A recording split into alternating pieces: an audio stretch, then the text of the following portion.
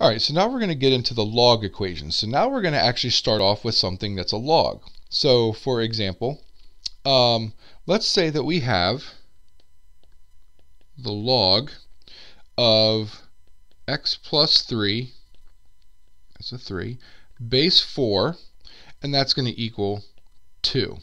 What you should recognize is that the variable is in the argument of the log. The only way to get the variable out of the argument of the log in this particular case is to change this to an exponential. So now we're going to go the other way around.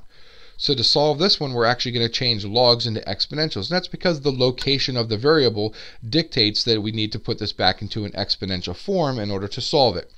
So remember, the idea was that I'm going to take the base and I'm going to raise it to the answer over here.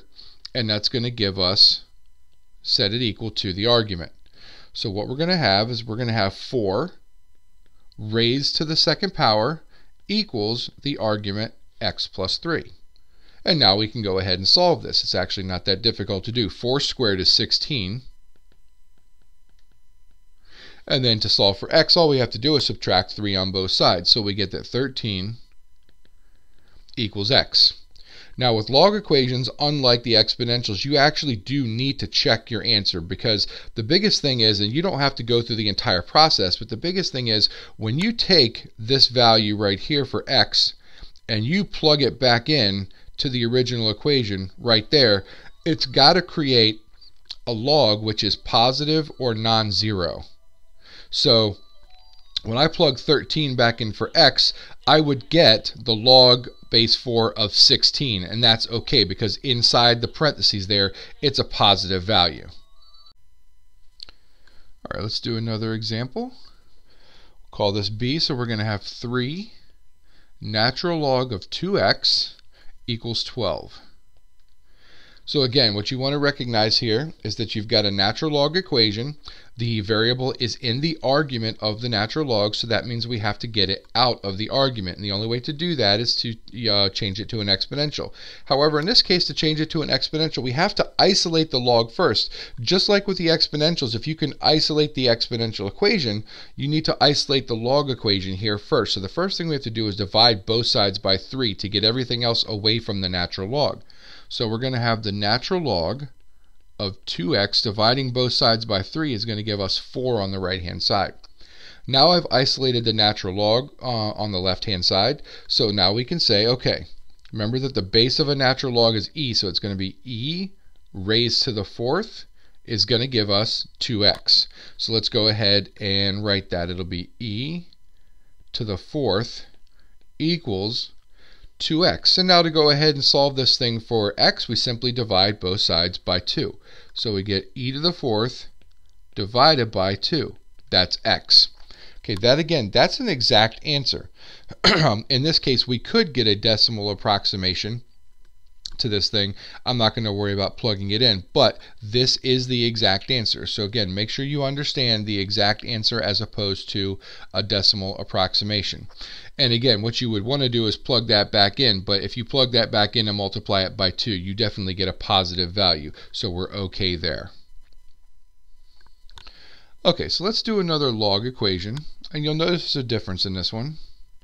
We've got the log of x base 2 plus the log of x minus 7 base 2 equals 3. And what you should notice here is that now I have 2 different logs. So I don't have just one log in here. So it would be actually impossible for us to isolate just one log here and have the other one not be attached to something else. So in order to do this, we have to try and condense this into one log, which is why we did all the work on condensing. We're going to take this information, we're going to pare it down to one log. I have the same base, so we can do that. So we're going to write this one as the log base 2. Now I'm condensing 2 logs which are being added, which means I'm going to multiply the arguments together. So it'll be the log of x times x minus 7. And then I have condensed this thing down into one log. Okay, and yes, you could distribute the x through. We're going to have to do that eventually, so it doesn't matter which step you do that in this case. But now I've got it down to one log. The log is isolated, so now I'm going to change it to an exponential to solve. So it'll be 2 raised to the 3rd equals this whole thing here. So we're going to have 2 to the third power equals x times x minus 7. Okay, on the left-hand side, 2 to the third power is 8. On the right-hand side, I'm going to go ahead and distribute. So we're going to get x squared minus 7x. Hopefully what you can see is now what we have is a quadratic equation, which means I need to get one of these sides equal to 0. So let's subtract the 8 on both sides to make it easy. So then we get x squared minus 7x minus 8 on the right. Now we're going to have to factor this to solve. So if I factor, we're going to get x and x. It looks like 8 and 1 are going to be my ways to get the 7. It's going to have to be a negative 8 and a positive 1. So that means that x is going to have to equal 8 from this one, or x is going to have to equal negative 1 from that one. Okay, so those are our possible solutions here. Now this is what I said. You have to take these values and you have to go back to the original and plug them in.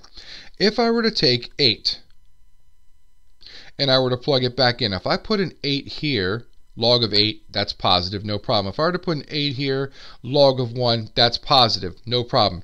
8 works. 8 is good, assuming we did everything else correctly, that is. Now let's take the negative 1. If I were to plug in negative 1 right there, oops, negative 1, there we go. If I were to take negative 1 and plug it in right there, I'm taking the log of negative 1. We can't do that. That's not allowed. This is not a solution. It actually does not work. It's what's called an extraneous solution. So really the only solution here is the x equals 8. That is my only solution to this equation. So you must go back and double check your answers just to make sure you're not going to end up taking the log of a negative or the log of 0. Alright, our last example of log equations that we're going to do here is, let's say we have the natural log of x plus 2 minus the natural log of 4x plus 3 equals the natural log of 1 over x. So I've got 3 different logs here. I wish I could say that I had one log equaling another log. That would make it a little bit easier, and we're going to get to that. But I don't. I have a log minus a log equals a natural log. So what I really need to do here is I need to condense the left-hand side. Okay, I've got 2 natural logs being subtracted, so I can condense those into one natural log through division. So the one on here, x plus 2, goes on the top. The one that's being subtracted, the 4x plus 3, goes on the bottom. And then that equals the natural log of 1 over x. Very much like when we did the exponentials, I now have one log equaling another log. Okay, now that I've gotten it down to this, because the logs are equaling each other and they have the same base, they're both natural logs, so they have base of e, that means the arguments must be the same in order for this to be true. So I'm not crossing off the natural logs. Please don't do that. That's not mathematically what we're doing. We're just taking the 2 arguments and we're going to set those equal to each other and solve. So I'm going to have that x plus 2 over 4x plus 3 equals 1 over x. Okay, and then the easiest way I think to solve this is we're probably going to cross multiply. So cross multiplying means I'm going to multiply these, I'm going to multiply these 2 things together, and then I'm going to set that equal to what I get when I multiply those 2 things together. So the first one is x times x plus 2, and the right side is going to be 4x plus 3 times 1, but that's just 4x plus 3. So now I'm going to go ahead and distribute the left, and we're going to get x squared plus 2x equals 4x plus 3.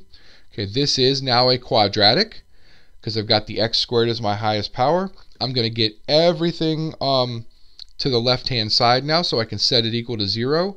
So I'm going to have x squared. If I subtract 4x on both sides, we're going to have minus 2x. If I subtract 3, we'll have minus 3, and then that's going to equal 0. So now we have to factor that. And we're going to get x minus 3 and x plus 1 equaling 0. So x is either going to equal 3 or x is going to equal -1. And once again, we have to go back and check these answers. Now we got a lot of different things to plug it into. If I plug 3 in here, no problem, I get natural log of 5. If I plug 3 in here, 4 times 3 is 12, plus 3 more is still positive. There's no problem here. And if I plug a 3 in there, I get natural log of 1/3, still positive. That's good. 3 is a solution. If I were to go ahead, I'm going to use a different color here. If I were to go ahead and plug -1 in here.